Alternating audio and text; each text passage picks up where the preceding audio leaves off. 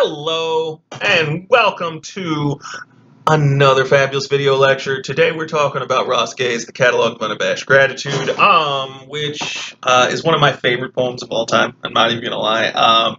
I've loved this poem since the very first time that I actually heard it read to me by the editor of the magazine that first picked it up when it was before it was published in a book.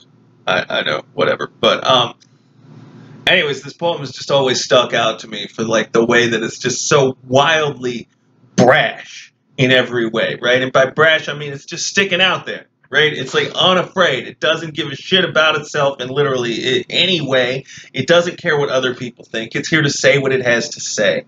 I kind of dig that. I don't know. That's an energy that I can get behind. So yes, it should be noted, as Ross Gay himself notes, that this is a super long one, right? And we're going to talk about why here. But before we get to why, I wanted to point out that there is a video which can help with the length, and there's also even a musical version, which I find really nice. So Ross Gay later did a collaboration with the guys from Bon Iver, and they sort of set this album to music, or this book to music, this song for sure. You can go check that out. It's on Spotify and other places, and I quite frankly think it's fabulous. If you're into it, check it out. Cool. So, why is this so long? Well, I think it starts with the title, right? And I always do love to start with titles. If I haven't told you that before now, let me tell you now that, like, I feel like titles are like the key to understanding a lot of things, especially with poems, right? An author will lock up a lot of meaning up there in the title and be like, oh, you read past that? Haha. Right? Here the poem is called Catalog of Unabashed Gratitude, right? And unabashed, related to the word bashful, which maybe you've heard a little bit, it means unashamed, right? Without shame, not stopping, non-stop, right? And gratitude, of course, means thanks. A catalog is a long, long list, so this is literally everything. A list of everything for which there is to be grateful. And I mean, like, you know, every Thanksgiving we stop and think about grateful things, right? But like, this poem sort of expands on what we think about as worthy of gratitude, right? And a lot of times when I teach this in class, I'll go around the room and I'll say, hey, everybody, what are you grateful for, right? People say family, they'll say their moms, they'll say their pets, they'll say their health, right? And what's the first thing that Ross Gay says that he's helpful for? Well, if I'm not mistaken, it's a big pile of cow shit, yeah? By which you don't mean lots, we mean tons, yeah? It's such a surprising thing there, yeah? And that's actually going to lead me into the first word that I want to teach you.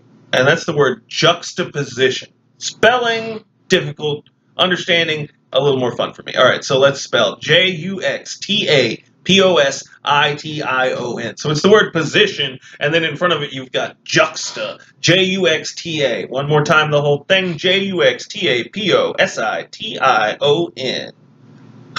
Sweet. So juxtaposition means placing two images or ideas next to each other in order to create a meaning that wouldn't be there otherwise. Again, placing two images or ideas next to each other to create a meaning that wouldn't be there otherwise. Yeah? So, for instance, let's start with the simplest of juxtapositions in your mind. I want you, all right, picture an apple. What does an apple mean? You can write it down if you want, but, like, you know, what does an apple mean? If you said, I don't know, what does an apple mean? That's a fair question, right? Now, picture a snake. Some of you are already with me, but let me do it. Right? Picture a snake. What does a snake mean? I don't know. I mean, you could come up with some stuff if you wanted, but I don't know what a snake means. But now, picture an apple and a snake. What does that mean? It means Adam and Eve. You feel me? Right?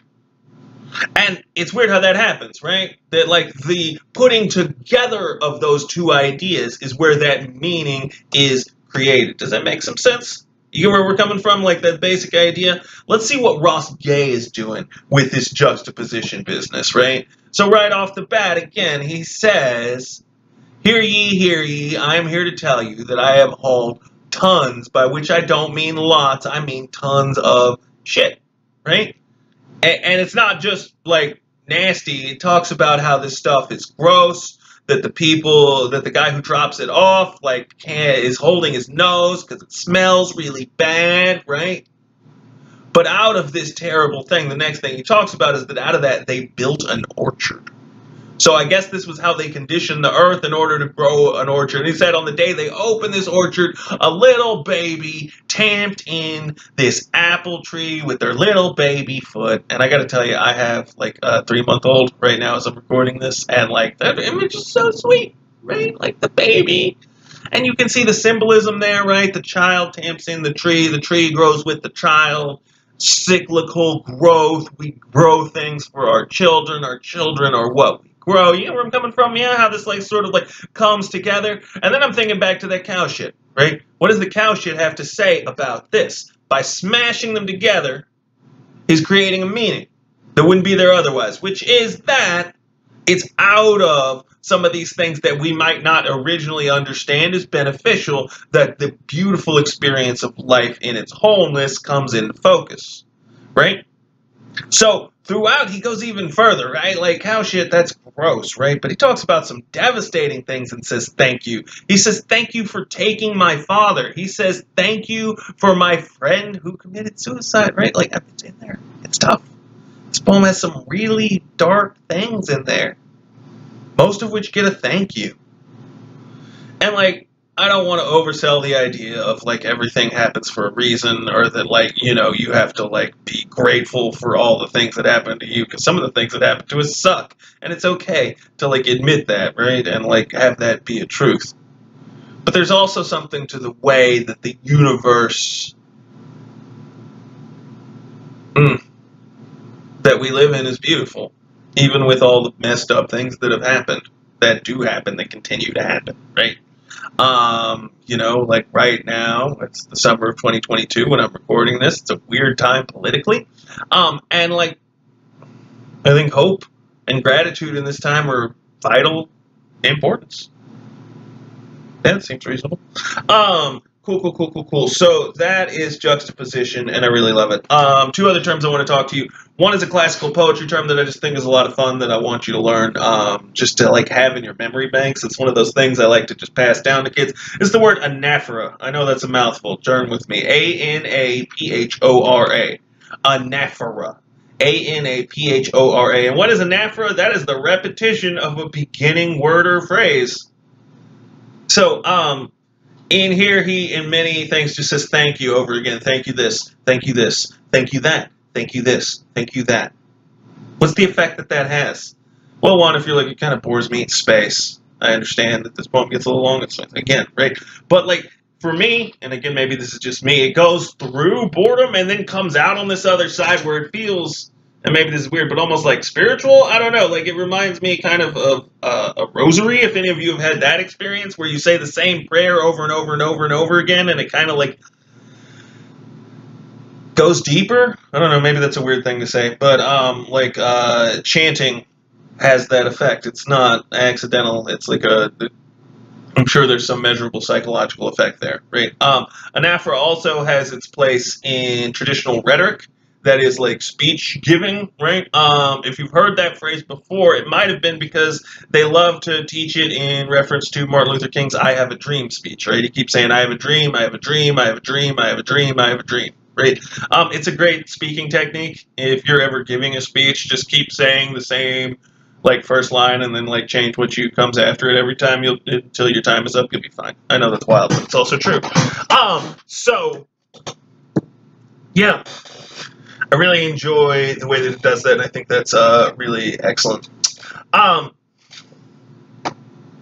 really like the way that he clearly weaves the personal into the poetic here, right? Like, so often with poems, and we'll even talk later about poems that do this intentionally, but so often with poems, there's no clear connection or only a connection between the person in the poem, the speaker of the poem, the person saying I in the poem, and the poet themselves. But here, he's collapsed that. He wants you to know that's him, right?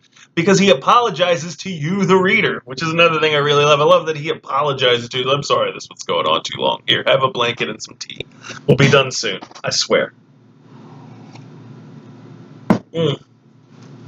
But yeah, I really like the fact that this uses his own life and story in some way, and I think that really is one of the reasons this is so impactful to me. Right?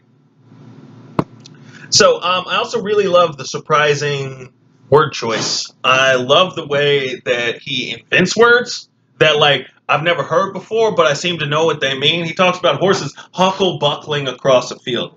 I don't have any idea what that means. I don't. Right? But when I picture, close my eyes in my mental eye, horses huckle buckling across a field, I think I see something, right?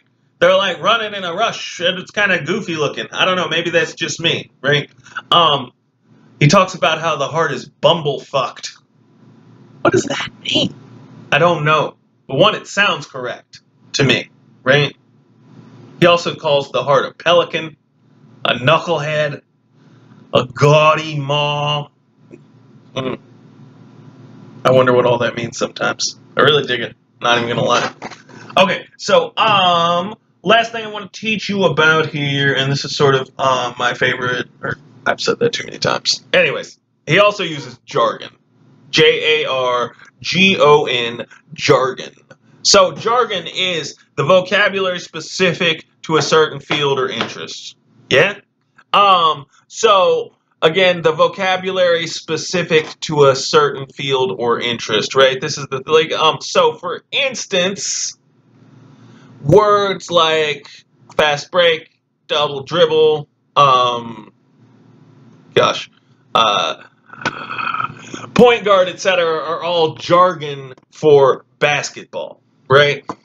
And words like dice, chop, colander, sieve are all jargon words for cooking. Here's my point, right? Is that one, there are jargon words for almost everything, right? There are jargon words for video gaming. There are jargon words for every sport and activity. There are jargon words for almost every job, right? And two, everyone knows several different kinds of jargon, even if they don't realize it, right? So again, jargon is different from slang in that the people who know it are grouped by their interest or their profession, generally speaking, right? Everyone who knows this is within a certain subculture of some kind, yeah? Stick with it. So, yeah. That's jargon. You hear him using jargon most specifically in this poem in that beautiful, long, ridiculous list of plant names, right? That's wild. And you probably, if you have the time and interest, it's interesting to see the difference between the way that he reads those in the video that I showed you and in the recorded music version, right? Because like they take on a different kind of energy in a different way. But in both cases, right, it's like there's this ecstatic, wild glory in just knowing all these dumb words, right? Which is maybe a silly way to think about it, but like I think it's true, right? Among the many things that are wild and perhaps worthy of gratitude is like the language that we speak, right? And the way that language at this point is so capable of encompassing almost any experience and thought process, right? And the way that it takes so many different turns and means so many different things, and there's so many, like it's an unending learning experience, right? Maybe I'm overselling it, but that's how I feel about it. Okay, so hope all of that makes sense. If not, call me. Shoot me an email. Let's get in touch. Let's have that conversation. Particularly because you need to know all of this stuff for Imitation 1. So your imitation is your version of Ross Gay. This is your chance to write a poem about what you're grateful of. Don't worry, only has to be much shorter. Check the assignment sheet for all the details, not nearly as long. But I am asking you to use juxtaposition, surprise, jargon, and a little bit of your own personal story to sort of get the feeling of what it's like to write a poem. I feel like this is a really good way to help you think about what goes into unlocking a poem. All right, so again, any questions, let me know. Be sure to check the assignment sheet. Thanks once again. You guys are killing it. Con cuidado, adios.